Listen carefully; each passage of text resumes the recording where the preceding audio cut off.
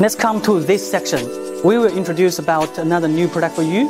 We can see here we have the normal PDLC, and this new one is for PNLC. Let's see the working principle here. This one is for the transparent. When they are transparent, they are power on. When they are not transparent, they are off.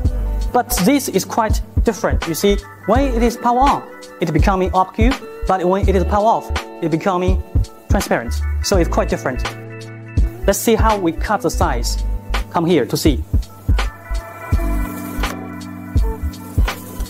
Which cut the size in rectangular. Let's see how we cut this PNLC. We call it advanced PDLC film. See, it's transparent.